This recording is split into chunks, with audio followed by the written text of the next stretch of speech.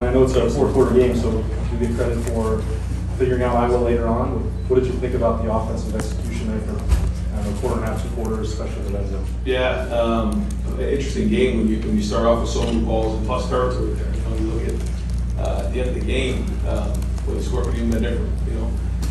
But Iowa does a very, very good job up front, and they take away so many things in the middle.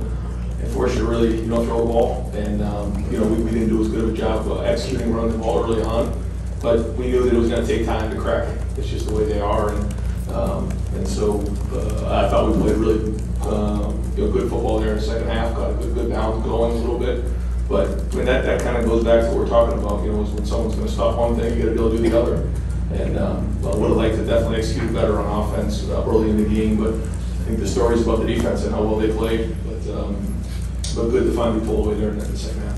Over to the left, Stephen Means, Cleveland.com. Ryan, it looked like Jackson tweaked something there, and we didn't see him come back to the game. Just any update you got on it? Yeah, he was on a pitch count today, and then once he got to a certain number there, we just had to shut him down. Over here to the right, Dylan Davis, Delaware the Gazette. For an offense that's been humming along like it has, is there something to be said for winning a game like this where you just gotta grind and keep at it, and finally things start opening up?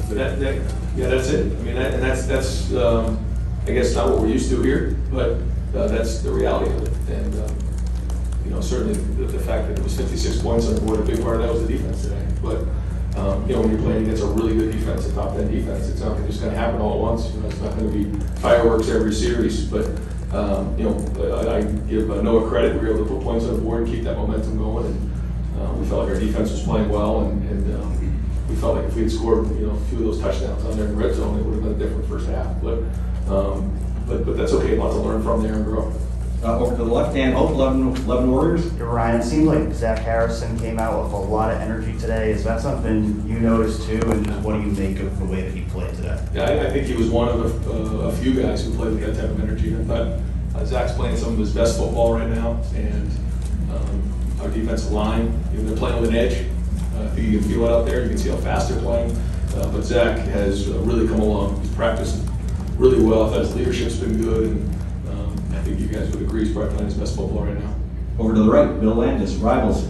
Right, you guys had to burn a couple timeouts down in the short red area on offense. Just in those moments, what's happening? Like, what are you seeing? And then when you're on the sideline talking it out, what are those conversations like? And what did you think of the execution coming out of those moments? Well, I get frustrated with myself first because there's just so many scenarios you try to go through down there, and we had a bunch of at-bats down there, and it's hard. They do an excellent job in the red zone. Historically, they've done a great job, and you try to get exactly the right call based on the hash, based on where it is, and certainly in the first half, I think sometimes those timeouts are a little overrated because typically you don't need them as much as you do in the second half. So when you're down in the red zone, if you have the right play, good. If you don't, I think historically, we've decided to take timeouts if we didn't feel like we didn't have a really good look there.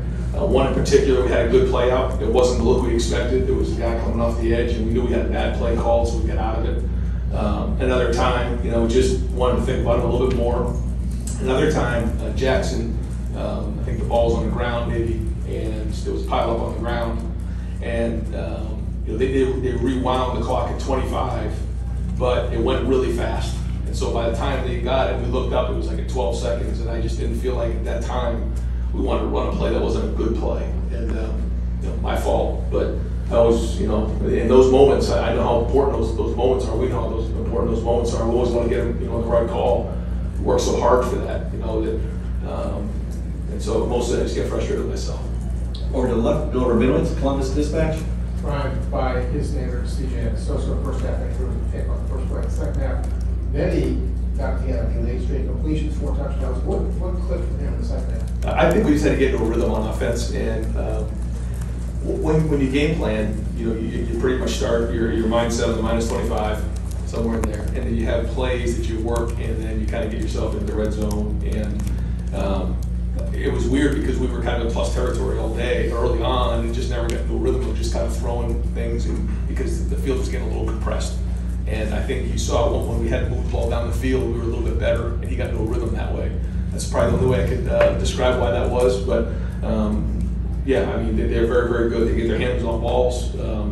we had the one sack fumble early on, but we overcame it and we kept pushing through, and we know that we're playing against good defenses and things like that happen.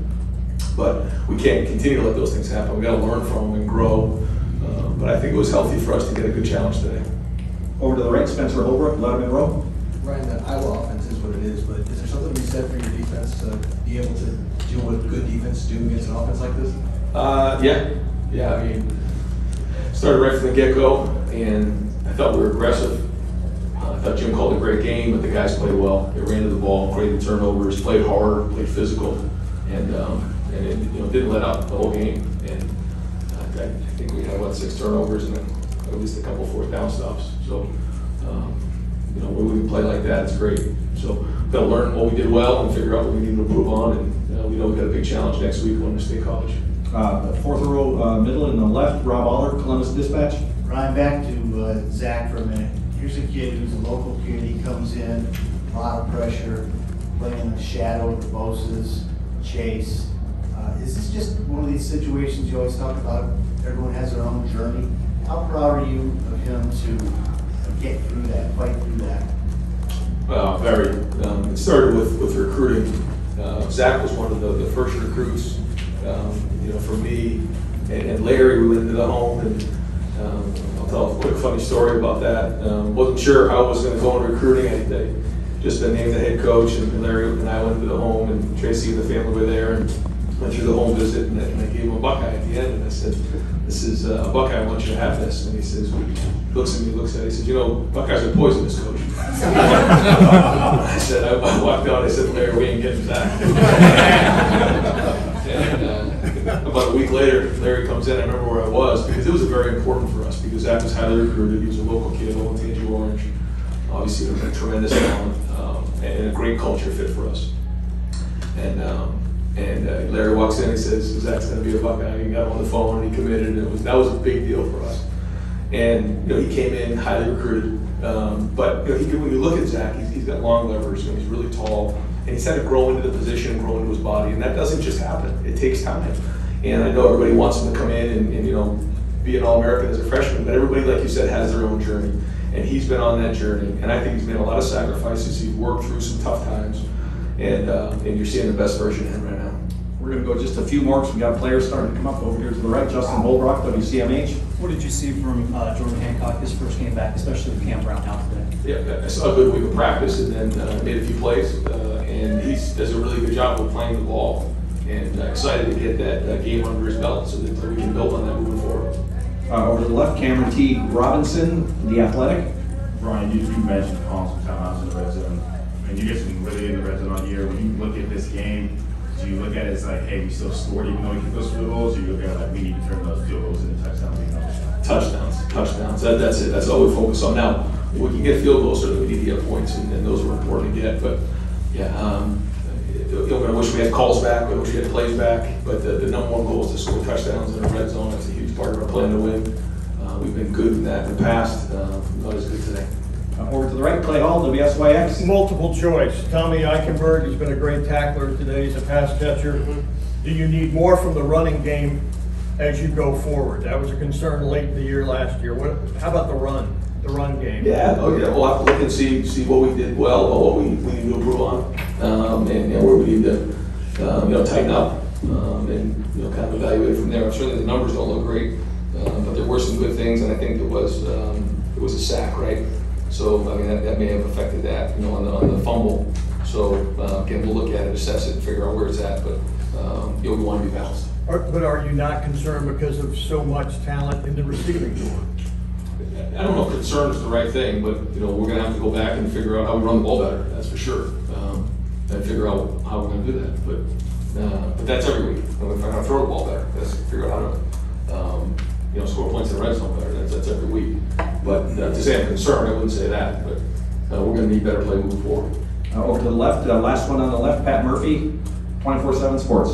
Ryan, you touched on some of the turnovers. Early in the year, you guys weren't getting those. You've now gotten them pretty consecutively. And then obviously the big breakout today. How important is to have that start rolling as you get into this late stretch of the season here? Yeah, it's very important. And like you said, the challenges are going to get bigger and bigger. And so we need we need balance across the board. We need complementary football. We need special teams. You know, we need everything. We need it all of the above. But again, this is a very good team coming in here. You know, they played a team up north really well. It was 20-7 in the fourth quarter.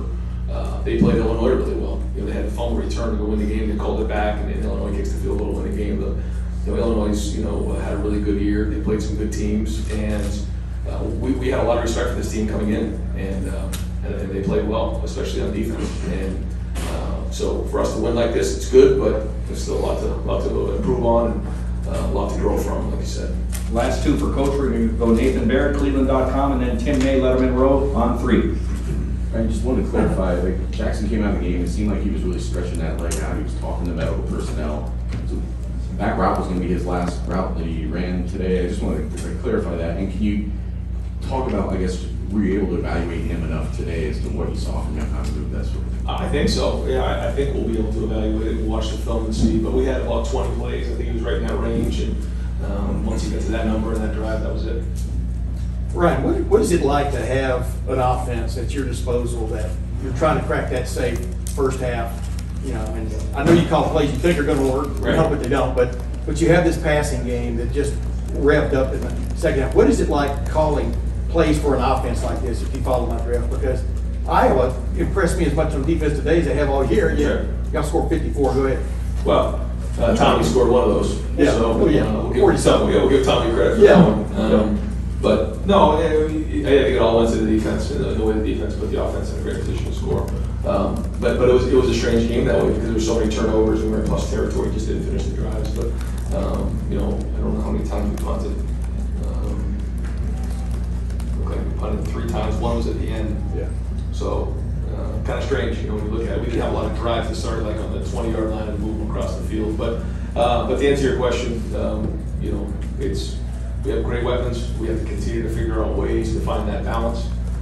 We've got to continue to practice well so that we can execute well because these plays and these matchup games are going to become more and more important. So the March Fair is going to be timing. But you always feel there's something on that sheet that's going to work eventually. Is that the way you personally go into a game like this? That something on that play sheet's going to work? Well, I think, it's like if they're taking this away, then they probably are giving up something here. And they certainly were doing a great job stopping the run. So typically, they have to give up something on the perimeter. And then I think we found that there in the third, fourth quarter.